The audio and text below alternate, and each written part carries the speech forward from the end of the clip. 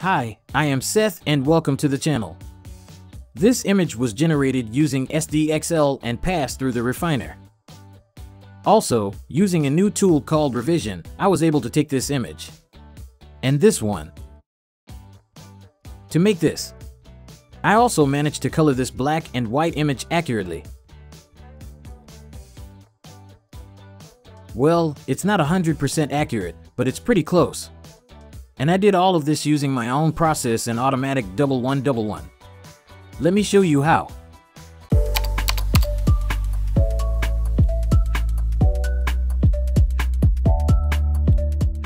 Automatic 1111 had a significant update in version 1.6. With this version, we get support for the SDXL Refiner, new ControlNet models, and new SDXL features like Revision and Reference, which do not require any control models.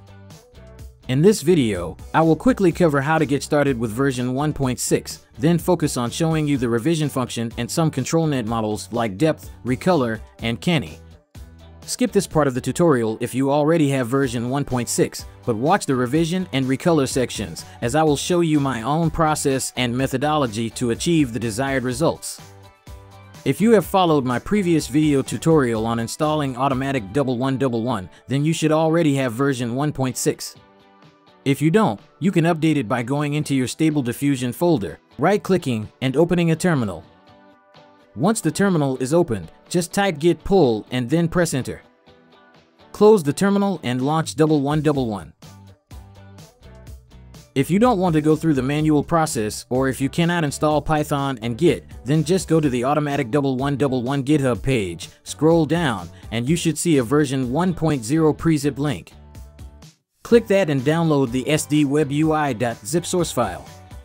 This is only for NVIDIA GPUs. After downloading, extract the folder contents. Then click on update.bat and let it run. After it finishes the installation, click on run.bat. All links will be in the description. You need to update ControlNet as well. Go to Extensions and click on Check for Updates. If you see new commits on ControlNet, click Apply and Restart UI. This will update ControlNet. If you have the Lycoris extension installed, you should disable and then delete the extension manually. In version 1.6, you no longer need an extension to use Lycoris. You can just put Lycoris models in the LoRa folder. Before you start with ControlNet on SDXL, some of the models are very heavy on the system. If you have 8 GB of vRAM, then right-click and edit the webui.bat file and add the following. If you are on a 6 GB GPU, then edit and change the following to low vRAM.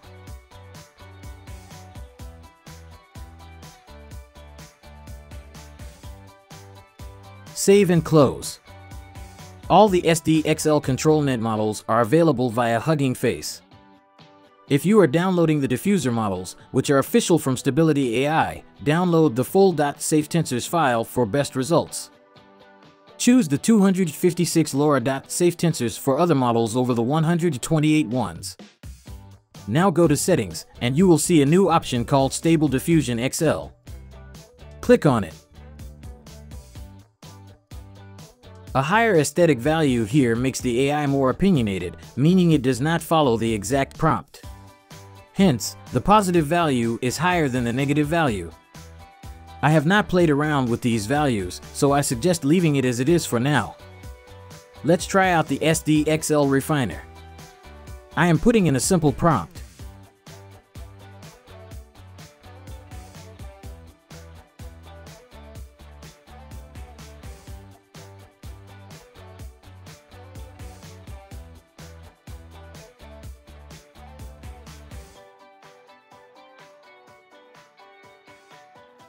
When using an SDXL checkpoint, always keep the resolution at 1024 by 1024, otherwise you might see weird results.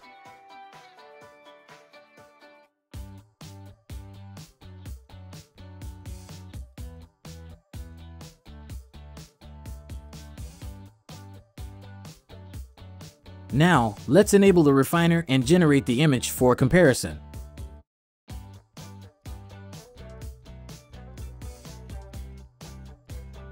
Here, the switch at value means at which step you want the model to change. Say the sampling steps are at 100. A 0.8 value means it will use the base model for 80 steps and switch to the refiner model for the last 20 steps. A value of 1 means it won't switch at all.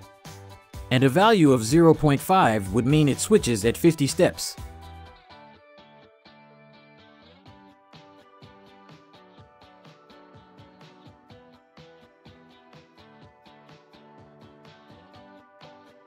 These types of distortions are prevalent in SDXL. To fix it, click on the high-res fix and expand it. Use an upscaler if you want to upscale the image as well. I am using the 4x Foolhardy Ramacry upscaler here.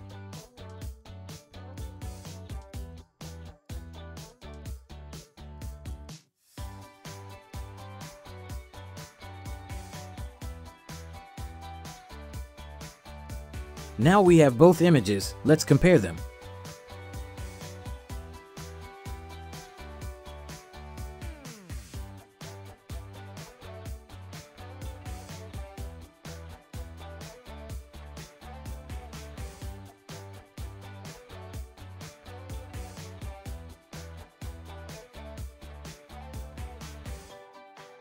Now, let's check out ControlNet.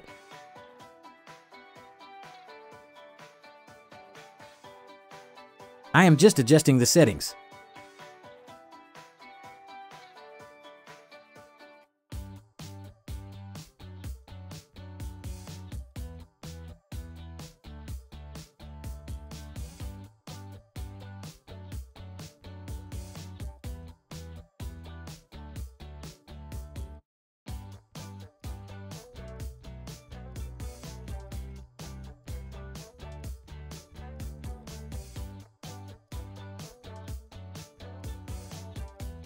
For the first example, I am showing the depth model. Here, you still have to tick mark enable to enable ControlNet.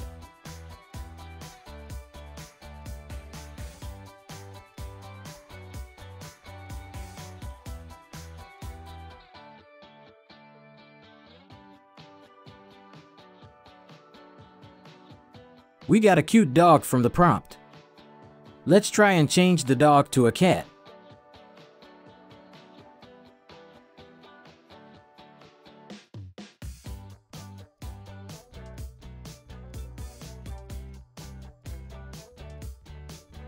Nice. ControlNet has a new revision function that does not require any models. This allows you to take subjects from a source image and generate a completely new image based on the prompt. It sounds simple, but it's not. I had to play around a lot to get the desired results.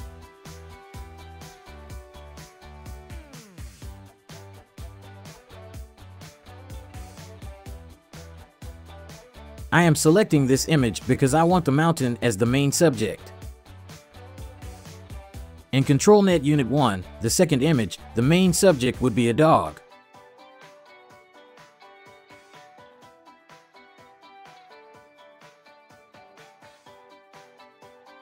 Here, Revision Clip Vision basically will combine the two images while giving weightage to your prompt. However, the Revision Ignore prompt will completely ignore anything in the prompt.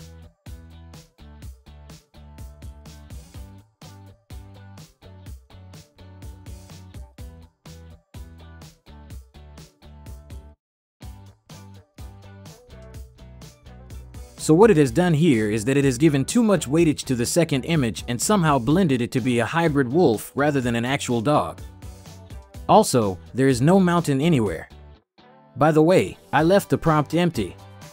What I will do here is reduce the control weight of the second image to 0.6 and see what happens.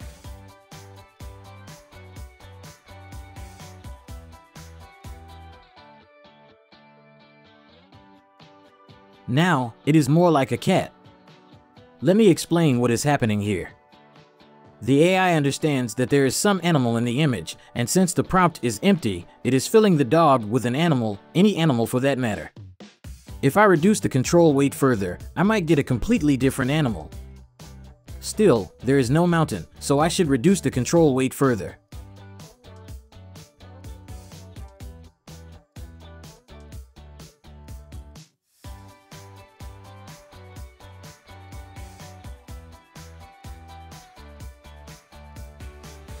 Reducing the control weight worked. It gave me the mountain, but I have an eagle instead of a dog. I am putting in a simple prompt, Mount Fiji, dog and field.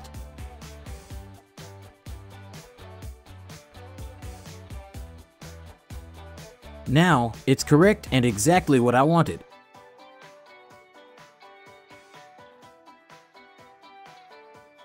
Just to show you that the ControlNet Revision is working, I won't change the prompt but disable ControlNet and regenerate the image.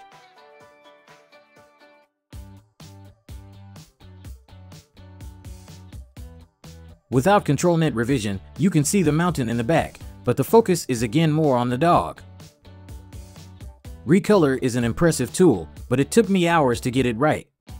What I will do here is show you two examples. Both images have intricate details, and using my method, you can get the recoloring accuracy spot on.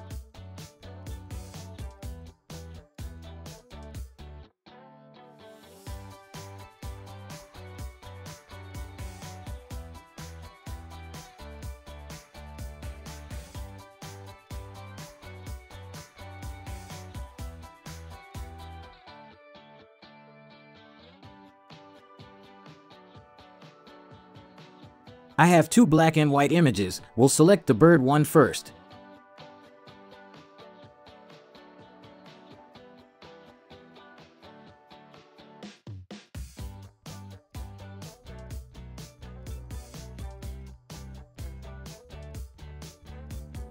I will keep the settings as it is and put in a prompt. An ultra-realistic photo of a bluebird. For ReColor, you need a prompt. The prompt can be specific or generic. What I mean is you can just put a generic prompt like, a color photograph, highly detailed. I found it best to use specific prompts rather than generic ones.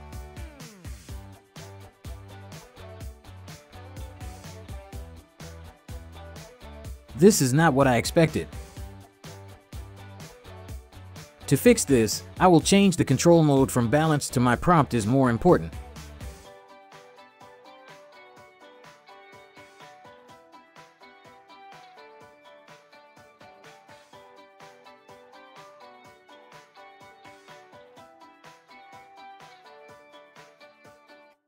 This is much better. What I just did was basically tell the AI to focus on my prompt rather than the ControlNet image. The AI generates a near replication of a bluebird and tries to overlap its colors over the base image. Now, this is better, but most of the feathers towards the right side of the image are not colored. This is because the AI does not have the exact intricate details, since it gives my prompt more importance than the ControlNet image.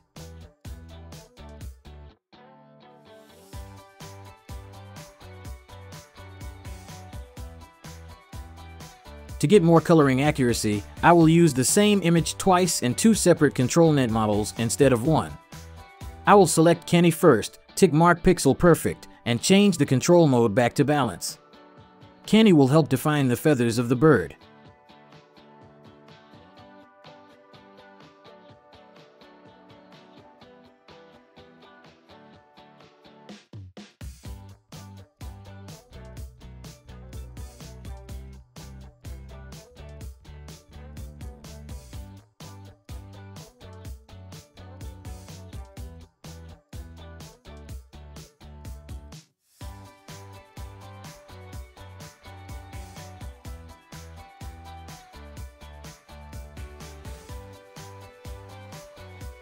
Here, I will choose ReColor. Don't tick mark pixel perfect, as it takes the whole image.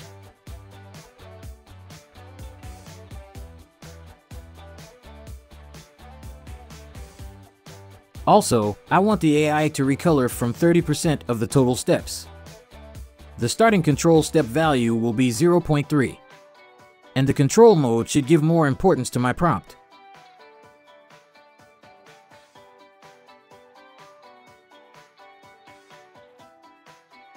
You can see how this method is way more accurate.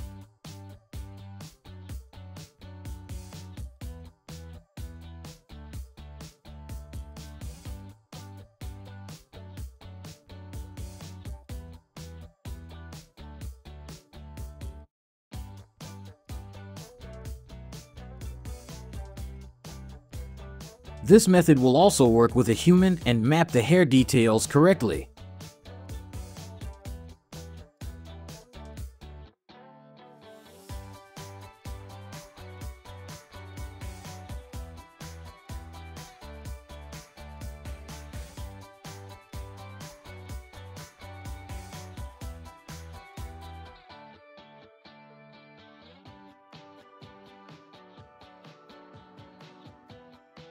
I will change the prompt to Portrait of Female, Close-Up, Candid Street Photo, High Quality, Detailed.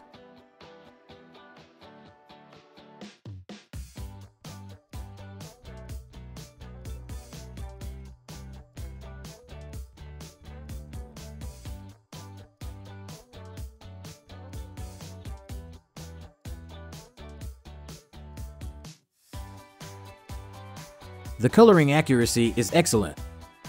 I am sure you can get better results using this method with more tweaking.